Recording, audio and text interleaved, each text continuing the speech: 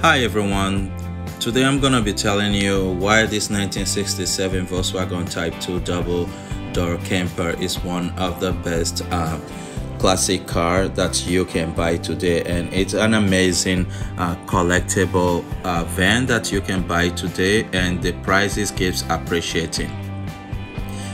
This is the 1967 Volkswagen Type 2 double door.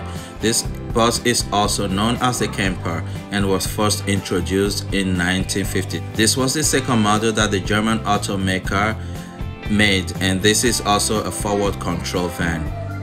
Following the huge success of the Type 1 Beetle, the Type 2 Volkswagen bus was introduced and was built from 1950 to 1967. In 1967, Volkswagen Type 2 double-door camper was offered in Combi and Kastenwagen. The 1967 Type 2 came with a 1500cc engine, which is equivalent to 1.5 liter and produces 44 horsepower. This engine came in cubic centimeter and it was very slow. Some of these buses are so valuable today that they cost a fortune. If you decide to get one of these well-crafted automobiles, your pocket has to answer for it depending on how well it's taken care of. Their prices currently ranges from $30,000 to $305,000. This changes in price depends on how the bus has been preserved and well maintained through the years. The most expensive of this Volkswagen camper was just sold for $302,000 in Scottsdale, Arizona by an auction house in 2017. These vans keep going up in value because it has places itself on the list of collectible.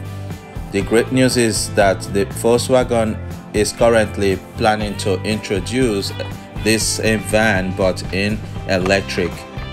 So this van keeps appreciating, and if you want to buy a great collectible van that will keep appreciating, this will be a great one for you to get. This van is awesome. They are great. Now this van is currently going up in prices and very valuable.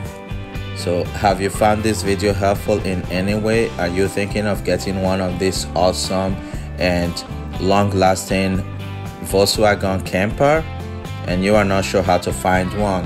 You have to take your time to find one that is in great condition. And if you also want to find one that is old, that's not well maintained, you can buy it and try to restore it yourself. Thank you very much for watching this video, and if you have found this video helpful in any way, please subscribe to this channel, like this video, and press the bell icon next to the subscription button so that when I post future videos about classic cars and other cars like this, you will be able to get the videos. Thank you very much and stay blessed.